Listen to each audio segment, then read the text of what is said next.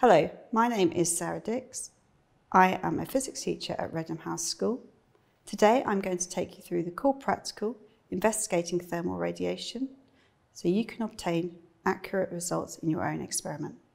To carry out this experiment, you will need the following: 4 boiling tubes, a test tube rack, measuring cylinder, 4 thermometers, stop clock, different coloured materials, sticky tape and hot water. The first thing you will need to do is cover 4 boiling tubes in different coloured materials.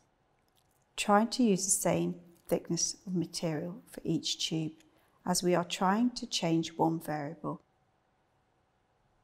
Next, you need to pour the same volume of hot water into each tube.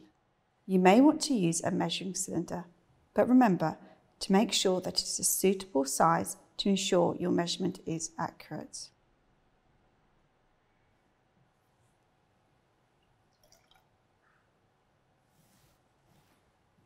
Now insert the thermometer into the boiling tube.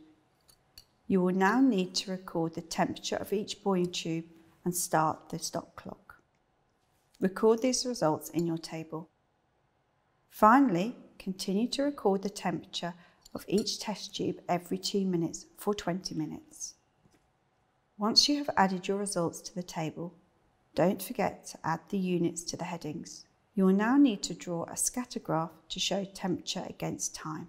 When plotting the graph, make sure you put the temperature along the y-axis and the time along the x-axis. You should be able to plot all 4 sets of results on the same graph and join each set of points with a smooth curve.